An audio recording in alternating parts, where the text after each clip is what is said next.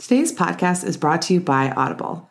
Get a free audiobook download and a 30-day free trial at www.audibletrial.com/historyfangirl. Over 180,000 titles to choose from for your iPhone, Kindle, Android, or MP3 player. Hi, I'm Stephanie Craig. Welcome to the History Fangirl podcast. This is episode 9, The Walls of Constantinople. History lovers, especially Roman and Byzantine history lovers, are aware that the walls of Constantinople, the Theodosian walls, helped keep Constantinople intact for nearly a millennium. While various groups targeted the empire and took different territories away from Byzantium's control, the walls held the capital. How were they created? What was life like inside them? What changed that allowed the Ottomans to come barreling through them in 1453? And what is left of them today? My guest is Patrick Wyman, the author and voice behind the Late Fall of Rome podcast and the New Tides of History podcast, which examines the large movements that have changed the world. We discuss how he became interested in the fall of the Roman Empire, what forces led the Eastern Empire to create the Theodosian walls, and why he believes they're one of the most important feats of military engineering in history. At the end of this episode, find out how to enter this week's contest. So my guest today is Patrick Wyman. He is the host of the New Tides of History podcast, which if you haven't checked out yet is fantastic. And formerly of the Fall of Rome? Yeah, formerly of the Fall of Rome. Yeah, show's all done now. Okay. So how does it feel to be on this new adventure? Feels pretty dang good. This is kind of my attempt to go pro as a history podcaster, I think. Like I pretty much started the Fall of Rome from my living room with a microphone and no idea of how to edit audio. And I was really surprised at how many people seemed to like it. And it allowed me to continue doing history after finishing my PhD, which was really nice. Like, you know, I finished up and I had no idea what I was going to do. And I thought I didn't want to give up history entirely. So I'll give a podcast a try. And now it's pretty cool. I get to do this as pretty much my full-time job. That's awesome. Congratulations. Thank you. So for listeners who aren't familiar with your work, although I imagine that many of them are, why don't you tell us a little bit about who you are and how you got interested in, well, I guess the Fall of Rome is ancient history, but then your new podcast is covering the rise of modern history. So how did you become interested in these two major strains of world events? Kind of by accident, actually. So I was, when I was an undergraduate, the thing that I first wanted to work on was the fall of the Roman Empire. I don't know why, but it had always interested me. I think I was just into barbarians at that point. I thought barbarians were pretty cool. So I wanted to learn more about that. But as luck would have it, the semester that I was writing my undergraduate thesis, the person that I would have worked with to do something on the fall of the Roman Empire was on leave. So I ended up doing a thing on kind of late medieval, early modern warfare. And I always kind of had that in the back of my head. When I went to graduate school, when I did my master's, I went back to working on what I thought I was going to work on originally, which was the fall of the Roman Empire. And that's what I worked on for my PhD as well. That's what I wrote my dissertation on. It's what I've spent the better part of the last decade working on. But I kind of always had in the back of my head an interest in the late medieval and early modern periods. So basically 1350 to 1650 or so, I always thought was just the coolest, most interesting period of time. And I kind of forgot about it while I was working on other things professionally. But now that I've got this show and I've got the opportunity to kind of step outside my academic specialties, it's really cool to come back to stuff that I had always been interested in. That's fantastic. So before we get into our topic for today, I personally have a theory that no matter what you're doing right now, if you're putting out content on the internet, whether it's a podcast or a blog, you're going to get people who are interested if you're doing good work. I've met many history professors who do amazing work, but they don't have a mass audience, and you really care about getting it to people. It's really important to me that academic historians find ways to reach mass audiences, because otherwise, really, I mean, what are you doing it for? I think history is unlike a lot of disciplines in that the broader public is absolutely interested in it. But at the same time, the people who are actually talking to the public about history are generally not academic experts. There's not a ton of crossover, except in very specific disciplines. I think African American history is one where there is actually a lot of crossover between academic understandings and popular understandings. But for the most part, the way that history is practiced in universities is really disconnected from people's actual popular understandings of those periods. Like, historians just aren't the ones doing that. And to be able to reach those people, you have to have some understanding of mass media. And that's just not a thing that you're ever going to take a class on in graduate school. Like, we were actively discouraged from learning ways to write and reach like mass audiences. It was not thought to be what we were there for. So now having the opportunity to do this, it's nice to be able to take concepts that are actually like common and kind of consensus in the academy and expose them to a new audience of people. Well, that's awesome. And thank you for doing all of that great work. Whenever you find a really good new podcast, it's so exciting. So it's much more fun than if you had a really fantastic book in the back of a library that I never came across. Well, thank you. I mean, trust me, my dissertation, there is not a single person in the world who would be like interested in reading that. That is, oh my God, is just the most incredibly boring thing you've ever looked at in your life. Like I remember as I was sitting in my dissertation defense, I was like, yeah, no, I intentionally tried to like kind of bury the method because it's deeply boring. Like I looked at like 3,000 letters that had been written and had a whole thing on that. And I was trying to focus on the implications. And one of the professors in there was like, oh no, we'd like to hear more about that. Please tell us more about this like deeply boring process of putting all these into a database. And I thought, okay, I guess if you want to know more about that. Okay, so I contacted you and thank you for getting back to me because you did not know who I was. So I really appreciate that. And I said, I want to talk about a place that you're interested in that I have also been. So sometimes I'll email people and I'll be like, you're an expert on this place that I've been and I want to talk about. But with you, your expertise is so broad. I was basically like, let's pick a place that you care about that I care about too. And so you picked the Walls of Constantinople, the Theodosian Walls, and it happened to be one of the most transformative travel experiences I've personally had was standing on top of those walls. So I'm really excited to know more about them because I think people understand the Walls of Constantinople are incredibly important in the history of the Eastern Roman Empire, but I don't know if they know really anything about them other than maybe that Theodosius was a part of getting them constructed. So the Walls of Constantinople are incredible. I mean, they're one of the great engineering accomplishments, I would say, of the past couple of thousand years. And it's really hard to overstate their historical impact. Like, I think it's really hard to point to a structure that has had as much impact on the way that history unfolded as the Walls of Constantinople. And if it sounds like I'm overselling them, like I understand why you might think that, but really bear with me.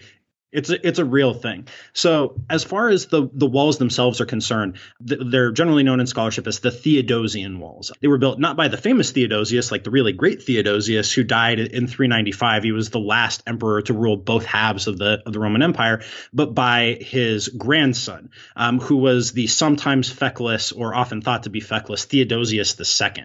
Theodosius II gets a lot of crap in kind of older historiography because he didn't really do a whole lot. Like, he's known as kind of a weak figure. He spent his whole life in a kind of ensconced in the imperial palace. He never led his armies out there. But he ruled for a long time. He ruled for 42 years. He started to rule as an infant. And it was during his reign from 408 to 450 that a lot of what we associate with the Eastern Empire was really set down, like the kind of mixture of like Roman civil and almost theocratic principles that would come to like underline Eastern imperial or Byzantine ideology for centuries on.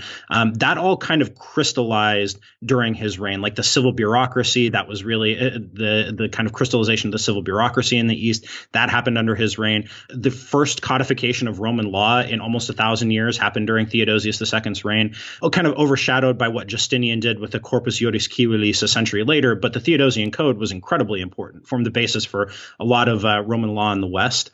That would go on to be really important over the next 1,000 years or so. But that's not what we're here to talk about. We're here to talk about the walls. But Theodosius II, out of everything that happened during his reign, everything that he did, I think the walls are the most important. So let's take a step back because I have a feeling that most people who are listening to this show have a pretty clear understanding of what happened in the Roman Empire that led to Constantinople becoming the capital. However, I could imagine that maybe somebody's interest was more modern European history and they really are not ensconced in this strange underworld of Roman history podcasts that some of the rest of us are, because I think that I take for granted like how many of the people that I know have listened to all of the different ones. So let's back up. And so Rome was the capital of the Roman Empire. And how did it get to move to Constantinople where these walls would even play such a big deal? Okay, so one of the things that happens in the later Roman Empire, when we get past the year 284, which is when Diocletian comes to power after the crisis of the third century, this like 50-year period of up and down disasters that encompasses a whole bunch of different things. There's plague, there's barbarian invasions, there's political instability, the economy falls apart, the system of coinage falls apart. All of this bad stuff happens. The system that emerges from that a guy named Diocletian puts into place is one that that impresses the division of the empire, that you couldn't just have one emperor anymore. You needed to have multiple people to handle this enormous territory that stretches all the way from Britain to the Sahara and from the Atlantic to modern day Iraq. Like this whole area that was too big for any one person to handle. So you end up with multiple emperors. Diocletian has a co-emperor, and Diocletian sets up shop in the east, and his co-emperor sets up shop in the west. And at that point, you need not one capital, and even at this point, emperors hadn't been spending much time in Rome for most of the third century. And even before that, like Rome was still technically the capital, but the emperors weren't spending a whole lot of time there. They were mostly itinerant. They were spending a lot of time on the frontiers. They were spending a lot of time making circuits of their territory. Rome itself was not the center of the Roman political universe the way it had been. So after Diocletian, you end up with multiple capitals. You end up with multiple seats of power in the various parts of the empire. When you get to Constantine the Great, who after a series of civil wars becomes the sole ruler of the empire, Constantine decides that he's going to build himself a new capital in the East. The East was wealthier. The East was more populous. The East was, frankly, easier to rule than the West. There were fewer barbarians. So Constantine decides he's going to build himself a whole new capital. And modestly enough, he's going to name it after himself. So he builds this on an incredibly strategic spot, the ancient Greek city of Byzantium, which is where the Black Sea meets the Aegean. It's the only point through which you can reach the Black Sea from the Aegean. So it's a protected harbor. It's a great harbor. It's a protected spot of land. It's a great strategic spot. It sits at the intersection of east and west of Europe and Asia. It's a crossroads. It's inherently a crossroads spot. Now, in the West, you still have other capitals. Ravenna becomes the capital at the end of the 4th century, into the 5th century. But Constantinople grows exponentially. It becomes the most important city in the entire Mediterranean world and will stay that way for another 1,000 years. Now that it's the capital of the Eastern Roman Empire, and we're not going to get into today when it becomes the Byzantine Empire. We'll leave that for a different debate. But we have modern Istanbul, Constantinople, serving as the capital of the Eastern Roman Empire. And we have a bureaucracy building up there. And why did they decide that they needed to build these walls? And were there fortifications in place beforehand? Yes. So one of the common things with cities in the later Roman Empire, this Roman Empire of Diocletian that I talked about, which was fundamentally different than the early empire in a whole lot of ways. It might as well have been a whole different state in terms of how it functioned. One of the things that you see all over the late empire are city walls. Cities had some walls before, but they hadn't really been as necessary just because internal security wasn't as much of a problem earlier in the Roman Empire. You had some barbarian incursions, but it wasn't constant. In the late empire, barbarian incursions were absolutely constant. Every city needed walls. You see this all across the Roman Empire, from all the way from Britain all the way to the Far East. You see Roman cities building walls. Constantinople, because it was built in this period, had walls pretty much from the very beginning. They were called the Walls of Constantine, but they weren't as high. They weren't as extensive. They were still effective, and they helped to see off a couple of incursions at the beginning of the 5th century. But basically, why you see the Theodosian walls is because of the rise of the Huns and the rise of Attila the Hun specifically, and the Hunnic Empire. So over the course of the 430s, the 440s, they absolutely ravaged the Eastern European provinces of the Roman Empire. So Thrace, the Balkans, areas like that. Attila and his Huns just kind of tore through them. And at various points, they tried to lay siege to Constantinople. They didn't succeed, but the city's vulnerability was pretty clear. So if this was going to be the imperial capital, if your emperor was going to be ensconced there rather than out leading his armies, the city itself needed better protection. And so that's why you get the Theodosian walls. You get this incredible circuit that exemplifies all the best of Roman military engineering, of Roman civic engineering. It's one of the last gasps, I would say, of the Roman Empire as we understand it in terms of architecture and function. So for anyone that's not familiar with the Huns, or maybe they've heard Attila the Hun, they've probably heard Attila the Hun, but they don't know a lot about the Huns. This is basically like a Game of Thrones episode. You have archers on horseback, and they are attacking the city. Did they attack Constantinople directly, or did they just realize that they were going to be vulnerable because they had attacked other cities? So both. The Huns had sacked and razed basically every major city along the Roman frontier, along the Danube River, which marked the boundary between Roman territory and barbarian territory. The Huns had basically gone down all the way from what's now Serbia into what's now Bulgaria, pretty close to Constantinople, and had razed pretty much every city of any size, every military base of any size there. They raided to the south of Constantinople. They attacked at one point. They did try briefly to lay siege to Constantinople itself. So the Huns were themselves nomadic horsemen from the Great Eurasian steppe, and they fought on horseback. But what made the Huns geniuses and why they had an actual empire is because they were really good at organization and incorporating other peoples, and including Roman deserters who knew how to use siege equipment, into their armies. So the Huns, over the course of the 430s and 440s, basically managed to subjugate huge portions of the Roman Empire. If the Hunnic Empire had lasted a little longer, we would think about things much differently. But because it ended so abruptly with the death of Attila and what happened afterwards, we don't think very much about that 2-decade period where really the Eastern Roman Empire was subjugated. It was not in charge. They were not the ones dictating terms to the Huns. It was vice versa. So in this context, in this time where is the Eastern Roman Empire going to survive at all? Kind of up in the air. That's the context in which we see them building this incredible set of defensive walls. So this might be a little off topic, but if the Huns were so powerful and they were very much a part of a tradition, there were many other tribes like them, why did another tribe not come in afterwards and become the next Huns and figure it out? Why with the death of Attila, does it end? So the short answer is that they did. You see a whole tradition of steppe empires growing up in the Pannonian Basin and in what's now Hungary. The next ones were the Avars, and they actually laid siege to Constantinople in 626 in conjunction with the Persians. The Avars were an incredibly powerful empire that lasted for a couple of centuries until Charlemagne sacked their capital in the Pannonian Basin in the late 8th century. That's the short answer, is that there were. The long answer is that steppe empires are by nature a little more unstable. And they're not based so much as a type, and I'm generalizing here. As a type, they're not based so much around territorial control as they are control of peoples. So when you have the death of an overwhelmingly powerful leader like Attila the Hun, you have a kind of a decentralized situation where there are a whole bunch of subject peoples who can all stake their claim to rulership over the whole empire. So it's actually kind of an overstatement when we say that the Hunnic Empire fell apart. Well, yeah, it did fall apart, but it wasn't like it disappeared overnight. It's just that its subject peoples were fighting each other to determine who was going to have ownership of that. And when you get into the 470s, the 480s, the 490s, into the beginning of the 6th century, there are still powerful organized empires out on the steppe. It's just our sources are pretty bad for them, and they were mostly doing things other than fighting against the Roman Empire. Gotcha. So let's go back to Constantinople. They know that they're going to need something like these walls. Do we know anything about the politics behind them or the building process that went into them? I'm not sure. I don't think we have good sources for it. We know that they were built that they were at least begun during the reign of Theodosius. We know that they conform pretty closely to the best practices of Roman military architecture at the time.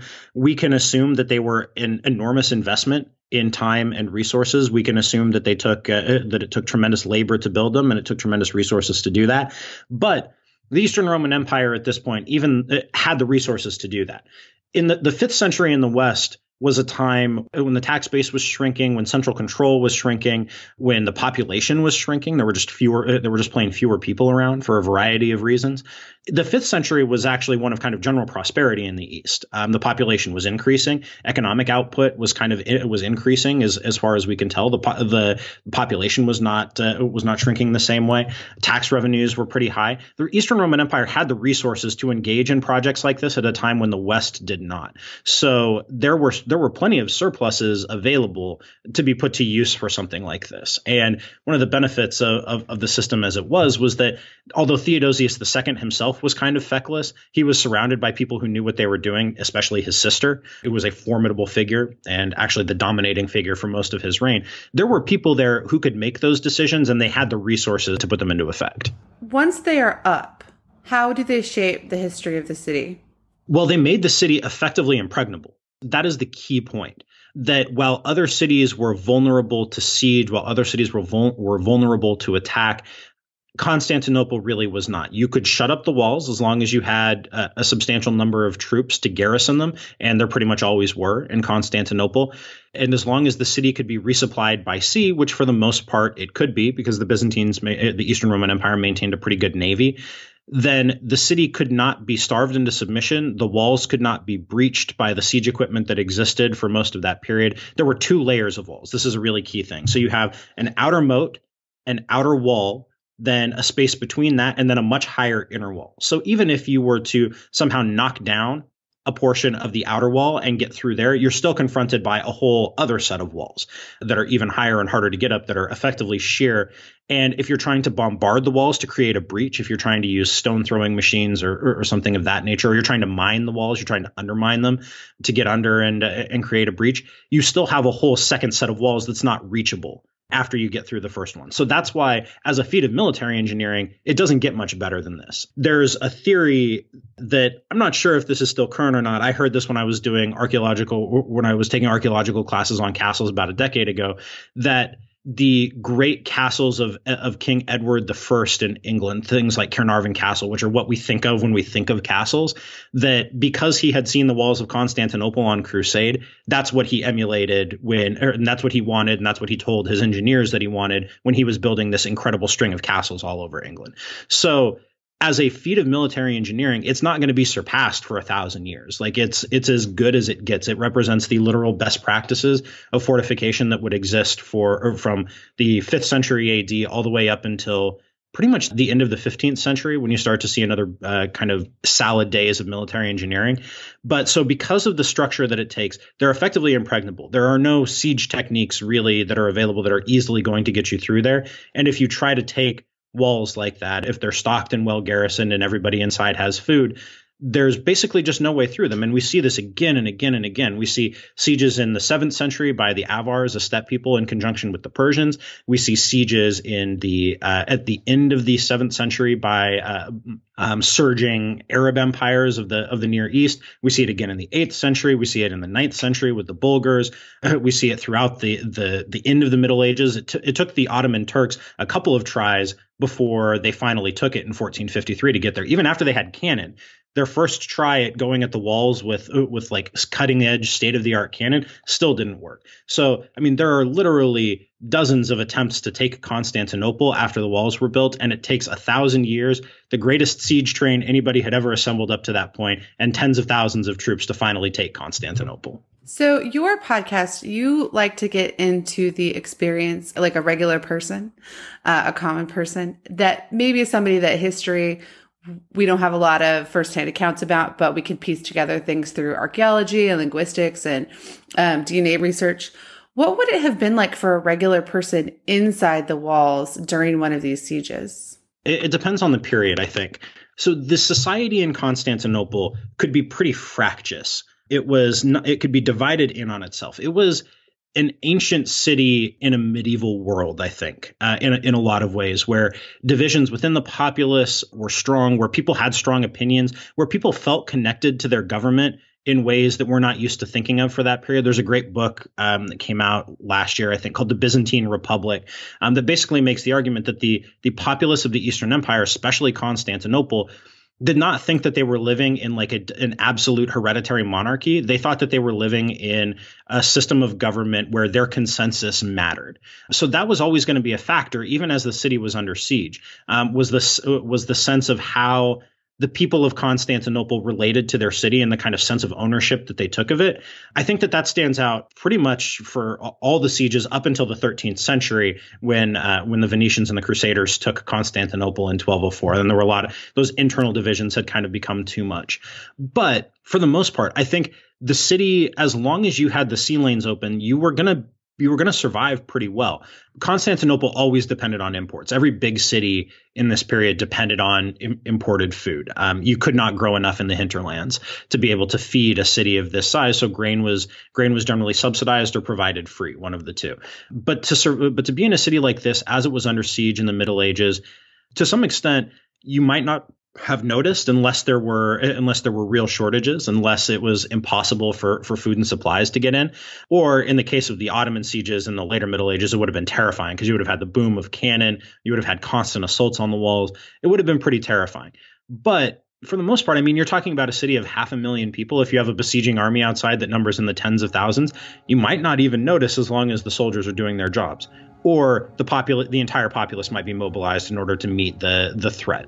It could go either way. Some threats, some sieges were not a big deal. Some were absolutely existential and very, very, very nearly succeeded in taking the city itself. I want to pause for a moment to talk about our sponsor, Audible. For you, the listener of the History Fangirl podcast, Audible is offering a free audiobook download with a free 30-day trial to give you the opportunity to check out their service. For today's episode, I want to recommend Lars Bronworth's Lost to the West. If you love Patrick's The Fall of Rome podcast and enjoyed Bronworth's 12 Byzantine rulers, then it's time to get deeper into Bronworth's work. He has several amazing volumes available on Audible, but this is the one that started it for many history podcast fans. If you've never checked it out, what are you waiting for? To download your free audiobook, go to audibletrial.com/historyfangirl. Again, that's audibletrial.com/historyfangirl for your free audiobook. So the city is standing for 1,000 years behind these walls, but the empire is slowly eroding outside of the walls. Do you want to kind of discuss the slow erosion of the empire over 1,000 years? Well, so I think there's an interplay between those two things, because most of what people know about the Eastern Roman Empire, if they're kind of aware of it at all, is that it slowly declined, that it was just a long, slow decline into its grave, like that it lasted, if anything, probably longer than it should have, that it was kind of a shambling corpse clinging to the past glory of Rome that by the end it didn't deserve. That's kind of the standard narrative of the Eastern Roman Empire, that they were tricky, that they were theocratic, that they were not trustworthy. That's what I mean. The adjective Byzantine as a descriptor refers to something that's complex and secretive. Like, our popular conception of the Eastern Empire is not a positive one. And in large part, I think that has to do with the fact that they are historical losers, that like we know how that whole story ends. It ends with the last piece of a once great empire getting rolled over by the cutting edge Ottoman Turks in 1453. But so basically, the Eastern Roman Empire throughout the 6th century was doing just fine. As we get into the 7th century, they had even reconquered some pieces of the Western Empire, including Italy, North Africa, part of the coast of Spain. Like, the Eastern Empire was a going concern throughout the 6th century. It was the most important state in the Mediterranean. As you get into the 7th century, it was kind of riven by internal divisions. They fought a series of long, punishing, attritional wars with the Persian Empire in the east that wore out both of them. They lost the breadbasket province of Egypt. They lost Palestine. They finally won those back. They beat back the Persians just in time for the newly converted to Islam Arabs to roar out of the Arabian Peninsula and take back like what was really the heartland of the Byzantine Empire, to take Egypt, to take the Levant, to take huge chunks of Syria, to take North Africa, eventually to take Spain. Like, at that point, the Byzantine Empire, the Eastern Empire, lost what were its most important, its richest territories. And after that, like, if you want to present it as a long, slow decline, I think you probably could, and not miss too much. But like, when we talk about a long, slow decline, it's still like 700 years after that. So that's the kind of weird thing about this narrative of decline, is like, if you have a slope that's graded out at just a minimum, it's like an aqueduct, water rolling downhill. You know, if it loses an inch of vertical drop over the course of a mile, do you even really notice that it's going downhill? Or is it only because we know where the water ends up that we notice the drop in elevation? I guess it's kind of a weird paradox of trying to come to terms with the Eastern Empire, like on its own terms, to treat it as a thing and not just like a story where we know exactly how it begins and how it ends, and to not read everything in light of the ending. But yeah, it's like over the course of the next few centuries, things did not improve. In the 11th century, you get the Seljuk Turks taking large parts of Anatolia. The First Crusade was actually called in order to help the Eastern Roman Empire. That was supposed to be what happened, was to help them take back some lands they had lost to the Turks. Didn't exactly end up helping them out too much. The Fourth Crusade, which was again supposed to go to the Near East, they got kind of sidetracked and detoured and ended up sacking and capturing Constantinople itself in 1204. It took them until 1261 or the remnants of the Eastern Empire to get the city back. And after that, the next 200 years are pretty. If you wanted to view the last 200 years of the Eastern Empire as kind of a pathetic rump, I think you could get away with that. Well, I think part of the problem is that it's bookended by the map that everyone has seen in school of Trajan. This is the Roman Empire at its greatest extent. And so it's like, well, if you have that, what's the opposite of that? The opposite of that is the 15th century. I think that it's by comparison. And it's not really fair. It's competing in an entirely different world. I mean, what will America look like in a millennium? Yeah. I mean, yeah, no, you're absolutely right. It's that it suffers by comparison, and not just to the empire of Trajan and Hadrian, the Roman Empire to speak, but also by comparison to the Ottoman Empire too. You know, like when the Ottomans capture Constantinople in 1453, the population could be as low as 50,000. Like down from a peak of 500,000 or 750,000, like, 6 or 7 centuries earlier. So when they took Constantinople, it was already kind of a shell of its former self. It was still an important city. It was still a meaningful city, but it was not what it had been.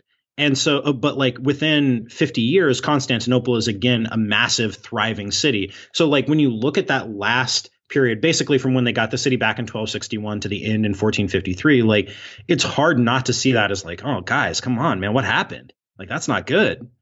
One of the things you touched on here is that in part the Crusades were to take back the Holy Land because the Byzantine Empire was a Christian empire and now they were not being controlled by Christians. But when they got there, it was really occasionally just a power grab. This is one of the things that makes the Crusades really confusing from our perspective, is that if we want to look at them as religious wars, well, they were religious wars, and we cannot overstate the importance of piety and belief in terms of why people decided to go on crusade in the first place. It's really hard for us to wrap our heads around mindsets that lead people to do things that's going to cost them a huge amount of money, potentially their lives, in order to go someplace they've never seen to fight people they really know nothing about. Like, it's an incredible expression of piety and belief. But in terms of how the Crusades themselves actually played out, the politics get really confusing. At first, the Byzantine Emperor Alexius Comnenus, when the First Crusade shows up, is like, oh, I wasn't asking for an enormous expression of popular piety and belief. I needed soldiers to fight the Turks. So, like, the Byzantines grasped pretty quickly, I think, exactly how dangerous something as wild and uncontrolled as the Crusades could be. And we're constantly trying to figure out what this new volatile element in the not exactly stable, but at least known quantities of Middle Eastern politics would be. Like, before the Crusaders showed up, the Eastern Roman Empire was aware of who the players were and how they played out. They were aware of what their weaknesses were, which is why they felt that they needed troops. But they were not dealing with unknown quantities. And when the Crusaders were injected into this mixture, which was already pretty volatile, there were already a lot of different players at a regional and local level, it just complicated things immensely.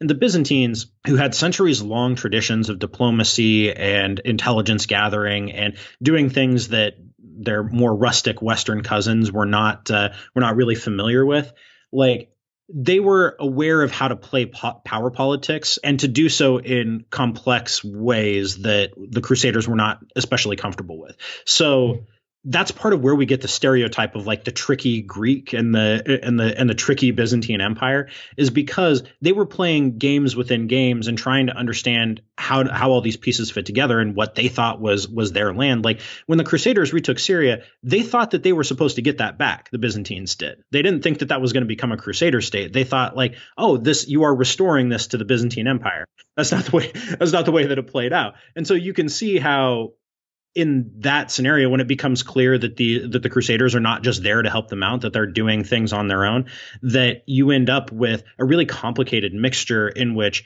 different varieties of Christian belief meld with a kind of the overall struggle against Muslim controlled states. The power politics and religious aspects blend together, but at the same time they're separate but they're hard to separate. It's a really, really confusing mixture, and it's hard to figure out to what do we attribute the actions of people like Alexius Comnenus or the Crusader lords or Muslim lords at the same time. Like, they're all operating in an arena of power politics that's mixed with a really heady kind of religious belief and fervor. So were the Crusades over by the time Constantinople fell? That is a really complicated question. Oh, okay. So yes. At that point, the last thing that we would consider a major crusade was over. The last one was really in 1396. It ended in a battle at Nicopolis that ended with like thousands of crusaders being beheaded by the army of the Ottoman Sultan. Thousands of like these aristocratic knights being captured, humiliated, and beheaded. So that was really the last great crusade, was the Crusade of Nicopolis in 1396. Now, the crusading ideal remains important up into the 16th century. It's what gets called on to raise the great armies and fleets to fight the Ottomans, like with the Siege of Malta in 1565. What leads to the Battle of Lepanto in 1571 is very much in line with crusading ideology. But as a formal matter, crusades were done by the time Constantinople fell. Yeah. So after the fall of Constantinople, what happened to the walls? Did the Ottomans choose to rebuild them from the damage that they'd done, or were they not important anymore because technologically speaking, they'd figured them out? So they immediately rebuilt the walls, pretty much immediately. The Mehmet II, who conquered Constantinople, poured a tremendous amount of resources into taking Constantinople and rebuilding Constantinople afterwards. And he provided tons of inducements to get people to move there because, as I mentioned earlier, like the population had dipped way, way, way down from what Constantinople could hold. Like, there were huge open spots on the walls. Like, there was agriculture being practiced within what had been the city of Constantinople. So Mehmet poured an incredible amount of resources into repairing the city, beautifying the city, building new things, repairing old things, making sure the civic infrastructure worked. And one of the most important things was rebuilding the walls of the city, because I think Mehmet was nobody's fool. And as the next 27 or so years of his rule would point to, he was very much a conqueror, but he was aware that there could well be a backlash. He was aware of the fact that the Byzantines had been talking to Western powers and trying to get reinforcements and get a crusade to try to stop the fall of Constantinople. Like, the crusading ideal was not dead. That was the distinction I was trying to draw earlier, is like everybody was aware that a crusade was a thing that could happen, even if another major one didn't. So Mehmet was aware of this.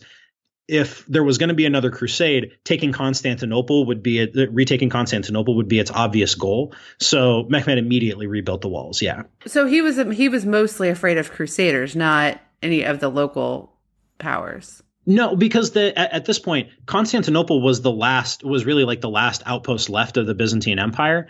The Ottomans already controlled large stretches of the Balkans. They already controlled most of what's now Bulgaria. They controlled most of Greece. They controlled pretty much everything on that side, on the European side of the Dardanelles, of the strait that separates Europe from Asia. Like, they already held that territory. Like, Constantinople was a little island in the middle of what was already Ottoman territory. I mean, I guess I knew that from the maps, but I can never remember what is out there at any particular moment in history. Yeah, so like when they went to take Constantinople, Mehmet didn't bring an army over from Asia. His army marched south from his capital at Adrianople, what's now Edirne in Turkey. Like, his army was already on the European side. Oh, okay. So at that point, then you've got a Bulgarian kingdom, or are they already controlled by the Ottomans north of there? Nope, that was already controlled by the Ottomans. What's now Albania, Macedonia, practically Serbia also, like basically all the Balkans, Bulgaria, most of northern Greece. Like, there were Venetian outposts along the coast of Greece, or pieces of the Venetian coast were controlled by the Venetians. Crete was Venetian. Rhodes was Venetian, or no, Rhodes belonged to the Knights Hospitaller. Cyprus was Venetian, but for the most part, they already controlled practically all of the Balkans, most of Greece, pretty much everything on the European side there. Like Constantinople was literally, they had even built fortresses along the straits that led to Constantinople from the Aegean. Like they controlled literally everything except the city itself. If you're just a regular person in Constantinople, or maybe a low level member of the aristocracy, how could you not think maybe it's time to get out?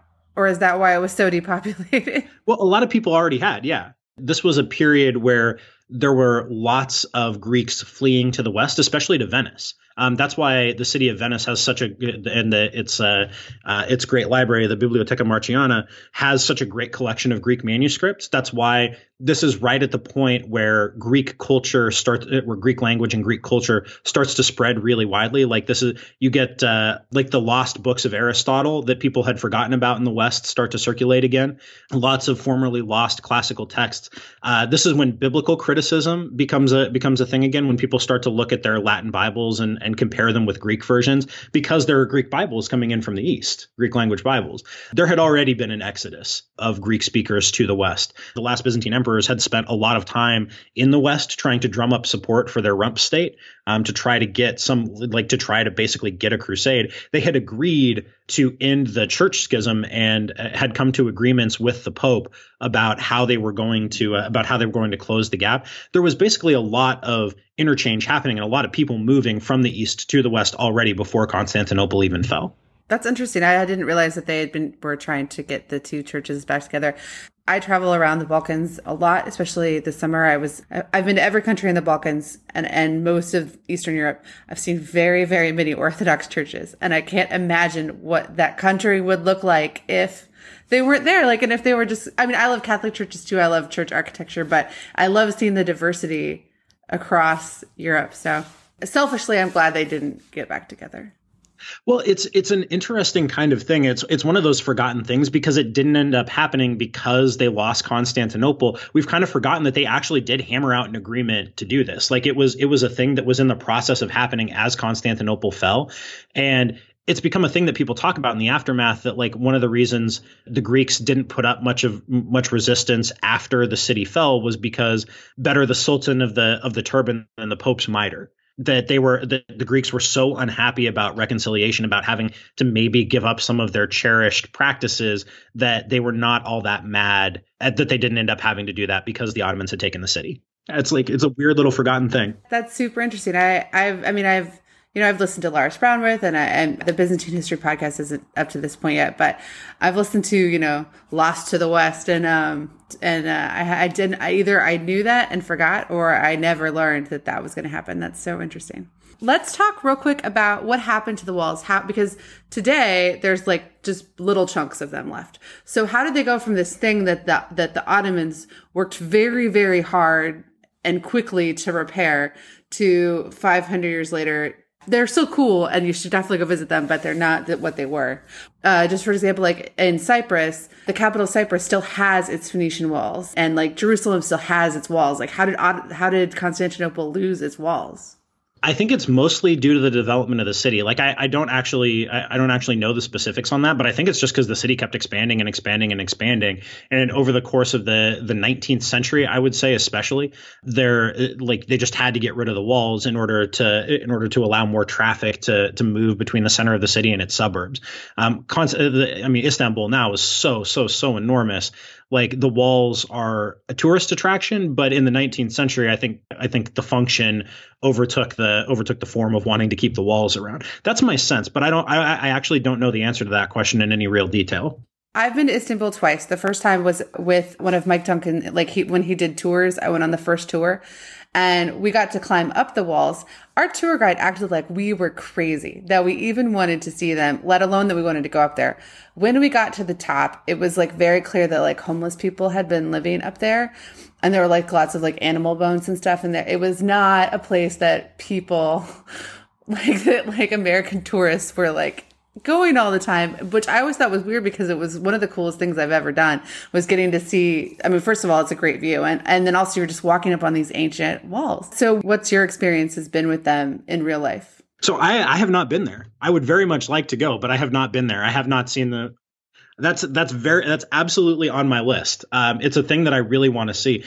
It doesn't surprise me that much that the tour guides do not see them as an attraction, because there's so much else in that city that draws the eye. Like, 5th century military architecture, when you're standing next to the Topkapi Palace or the Hagia Sophia, or like any number of other potential tourist sites there, it doesn't surprise me that much that people were not that into the walls, or that they didn't think people would be. The Turkish tour guides really aren't into any of the Roman stuff. They don't really understand why you would care, except maybe the Hagia Sophia. I think they get that, like, they need to show it to people. But there are many churches there that are really beautiful that they don't really point out. Well, yeah. And I mean, even things like the cisterns are incredible. Like these incredible feats of engineering yeah. But like, I mean, I get it, but I also don't get it.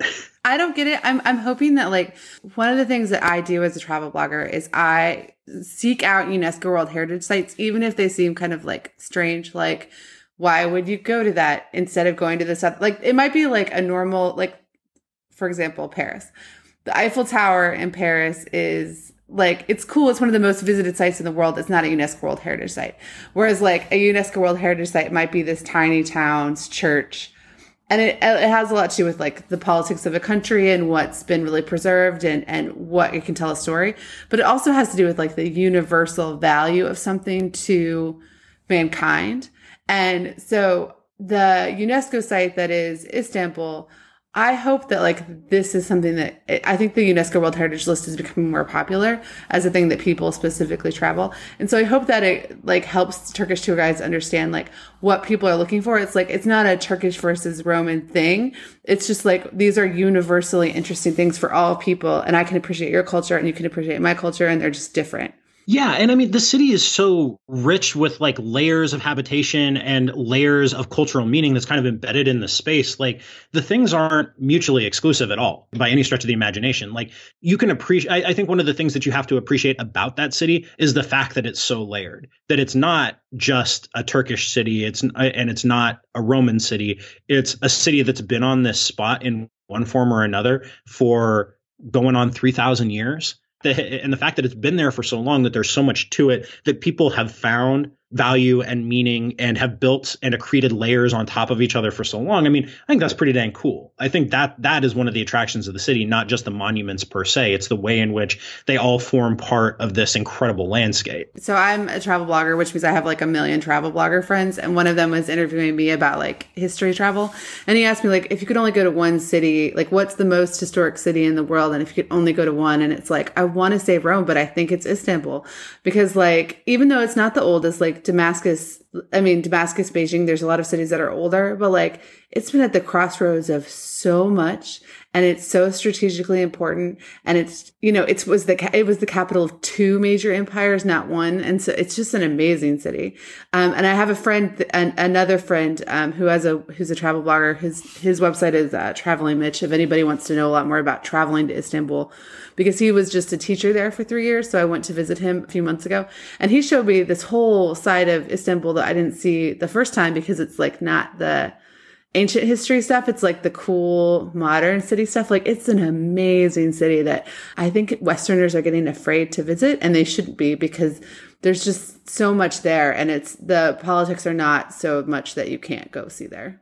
Yeah, I mean, it is at the very top of my list of places that I want to go. And I think you raise a good point, because it's a crossroads. That's the whole point of Constantinople / Istanbul. It's that it's right at the crossroads of East and West. It's at the crossroads of it was at the crossroads of every major trade route in the medieval Mediterranean. It was the end point of the Silk Road, either that or Venice. Was the endpoint of the Silk Road. So it was a place where you could hear a bajillion different languages, and you can see goods from a bajillion different places, and where ideas about how the world was supposed to work and how you believed and how you prayed, where all of that was just in this incredible ferment all the time. Like, where you could meet somebody from England, you could meet somebody from Italy, you could meet somebody from Persia, you could meet somebody from the Eurasian steppe, like that all of these people were there in this kind of heady mixture. And it's still, it's still that city today in a lot of meaningful ways. Well, I'm trying to think, like, there are kings of England who were there in days when people didn't really travel, or not necessarily maybe the king, but one of the Vikings that was trying to become one of the kings, or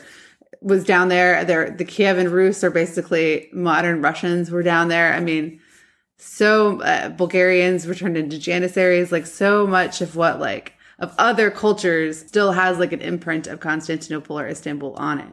Yeah, I mean, that's kind of the way that I think about history in general is through movement and through like movement of all kinds, whether it's movement of people, movement of goods, movement of ideas. Like that's really, to me, what the most productive way of looking at the past is like, how do all of these various things come together in particular places? And of all the places out there, Constantinople is the one where they all do, you know, like it connects to everywhere. It's the central node of everything. Like when I did my dissertation and I like mapped out letters and where they were sent from and where they were sent to, and I was looking at Latin letters. So they were mostly in the Western Mediterranean, kind of between 450 and 650 or so. The one destination that pretty much everybody wrote to if they could was Constantinople. If you were writing to somewhere in the East, you weren't writing to maybe you wrote a letter to Antioch, maybe you wrote a letter to Alexandria, but Constantinople was the place that everybody wrote to because it was the center of everything. It was the center of politics. It was a religious center. It was a center of trade. If you were writing to somebody, that's where you were writing. It was where everybody went, and that was the case not just when it was the capital of an Eastern Roman Empire. It was the case for the next 1,000 years too. But the walls are, to bring it all the way back around, like the walls are what enabled that. The walls are what allowed the city to be more or less impregnable. They're what allowed it to withstand siege. The only reason why there was still something that looked like the rump of a Byzantine Empire in 1453 was because of those walls. So before we go, why don't you tell everyone a little bit more about Tides of History? Because I really think everyone should check it out. And you're only on episode like 7 or 8, so you're not so far along that people can't get caught up really quickly. Basically think of it like a TV show with 2 seasons that are running simultaneously. I'm still doing episodes on the fall of the Roman Empire. I did 2 on the Eastern Roman Empire, what was happening there in the 5th century. I'm doing 2 more that are coming out in October on Roman cities, ironically enough, and the decline and fall of the Roman city. So that's one series. I'm not going to do that many more on the fall of the Roman Empire. I've been working on this since I was like 21. I'm getting tired of it. I've been doing this for a long time. But the other thing that I'm doing is the rise of the modern world. I'm covering the period between 1350 and 1650. So I'm looking at things like I did the military revolution. So how gunpowder cannons replaced knights and archers on a battlefield, and what that was like for people who lived through that. I did the rise of the state. I'm working on 2 episodes on the late medieval, early modern economic explosion and the rise of capitalism as a way of thinking about and organizing the world. I'm doing the Renaissance, the Reformation, and then when I get through the biggest topics, I'll do things like the fall of Constantinople, the rise of the Ottoman Empire. Those are all going to be things that I cover, all settling into this period. And when that's done, probably 40 or some odd episodes down the line, I'll pick a new topic. I'm not sure what I'll do. Maybe the Middle Ages, maybe the rise of the Roman Republic. I don't know.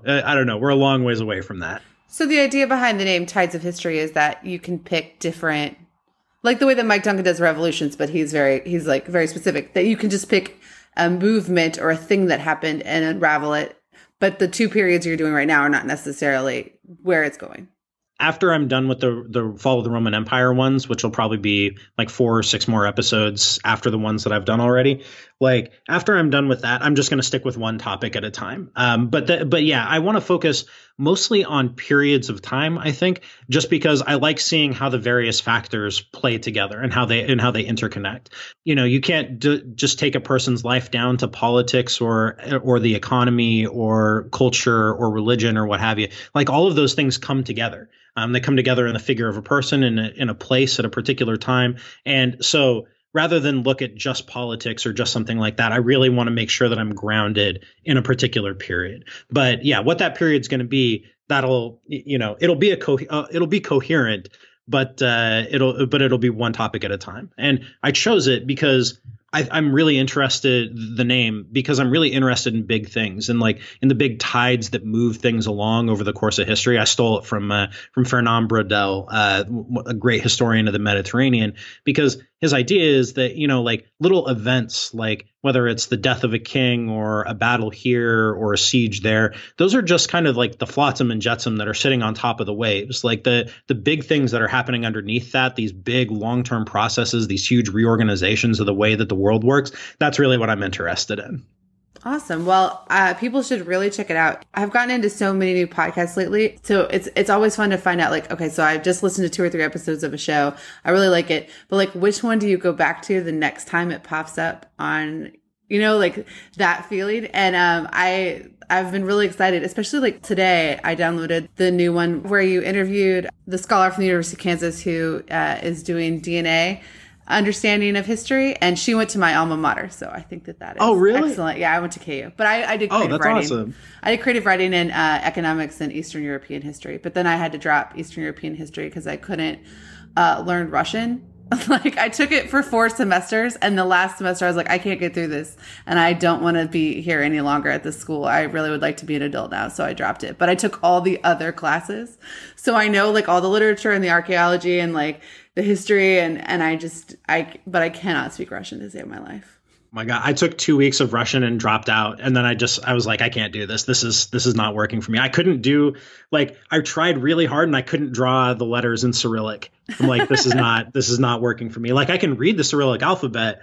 Like, ironically, for another thing that I had to do, I used to and still do a little bit, cover mixed martial arts. So I cover a lot of Eastern European fighters, a lot of Russian fighters. So I have to do a lot of stuff where I'm like transliterating Cyrillic letters into things, but I cannot write it. I'm just so glad that I'm so glad that I gave up on Russian, because that was not happening. So now I live in Bulgaria, and it's actually been really helpful traveling around Eastern Europe, having like a good Russian vocab. I can't say sentences, but at least like I can see like, oh, that sign means the toilet doesn't work. Or I can tell like a cab driver, I don't understand you. And like those words just like fly back into my head, but I can't speak or like pass a 4th semester test. So I don't have a degree in it. Thank you so much for coming on. Is there anything else you want to tell people about where they can find you? You can find me on Twitter at Patrick_Wyman, or on Facebook at Patrick Wyman MMA, a relic of my last career as a journalist. But yeah, no, I mean, thank you very much for having me on. It was an absolute pleasure to chat with you. I hope we got some good stuff out there about the walls of Constantinople and the city itself. Yes. And if you do decide to go, share pictures. Oh my God. I want to travel so bad, but I have a 1-year-old, and so you're not traveling for a while. I mean, barely anywhere. The thought of taking like a 12-hour plane flight with him that's, oh, sweet Jesus, man. That's not good. But yeah, no, I want to. In 3 or 4 years, we'll see your pictures. Yeah, at that point, when he's old enough to watch an iPad, that's the threshold we're looking to cross. Well, thank you so much. Hey, thank you again for having me. I want to say thank you again to Patrick Wyman for coming on to share his extensive knowledge of the cross currents of history, engineering, and geography that led to the Theodosian walls being so important to the history of the Roman and Byzantine Empire. I've enjoyed his new show, The Ties of History, tremendously, and it's always fun to chat with someone who does such amazing work. For those who subscribe to the show already, thank you. If you want more episodes, please subscribe in iTunes or wherever you get your podcasts. And if you would take a moment to rate and review the show, it helps tremendously with helping others to find the podcast. The prize for this week's giveaway is a $20 Amazon gift card. If you'd like to enter, follow the link in the show notes to the blog post on this episode on historyfangirl.com. All you have to do to enter is be a newsletter subscriber and leave a comment on the post. Good luck!